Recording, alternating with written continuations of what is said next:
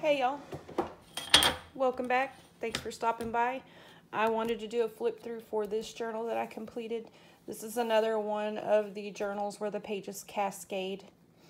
I did put this long piece of eyelash trim on here as a tie, but you could change the tie and then use this for embellishing.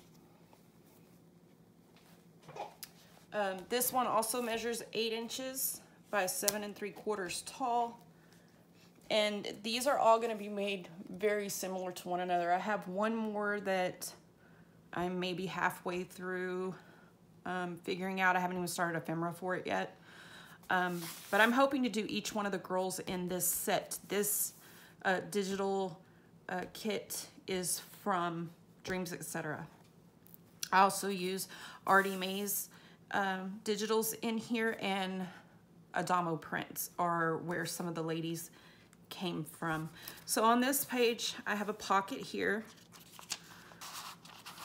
and in this pocket is a modern invoice for you to play with or write on, a piece of scrapbooking paper to coordinate, some writing space here. This may be a good place to do some of your own arting, add laces, add trims, add maybe some washi tape here.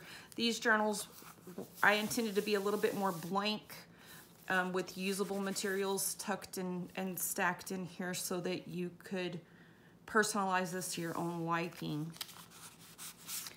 In this pocket, another modern invoice, and this is a piece of vintage ledger paper that I rescued.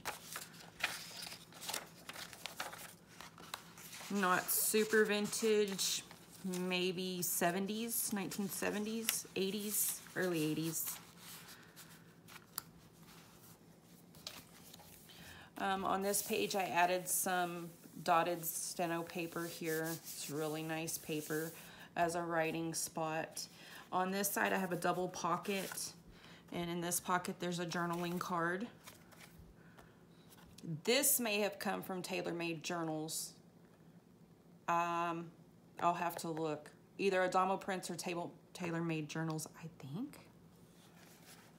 I'll let you know for sure. I'll put it in the description. Another journaling card here. And this is a pressed paper that has roses and some herbs in it. It has a little bit of texture, not much, but I thought it was nice contrast in here. And top loading pocket here. Some scrapbooking paper and grid paper to play with, write on.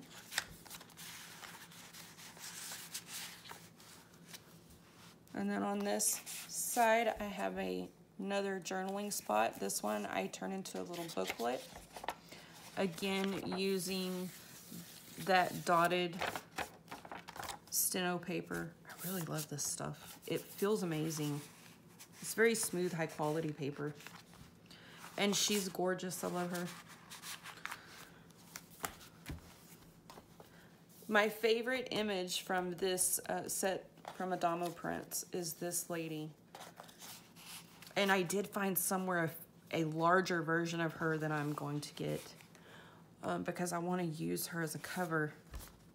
In this pocket, I put yellow playing card I rescued from my favorite local charity shop. Some grid paper, and then this is some vintage memo paper that I rescued. Let me show you what that looks like. Maybe. This is what it came out of. And, you know, it's been in here a long time. But it's a very nice paper. It's a little thin, but it feels amazing. A little creamy. So this all goes into that pocket. This butterfly is one of the wall art butterflies from $1.25 Tree. And so its wings, you can lift them up and you can peel and re-stick for a little while. Eventually that stops sticking. Just a page here, another pocket on this side, some scrapbooking paper, ledger paper, that's vintage, some more scrapbooking paper. So I have this pocket here, and then I turned her into a pocket and some more of that dotted memo paper. Just made a little journaling spot and another little journaling spot here. And then here's the back. This journal will be available in my Etsy shop. Thank you for watching, guys. Appreciate it. Have a good day.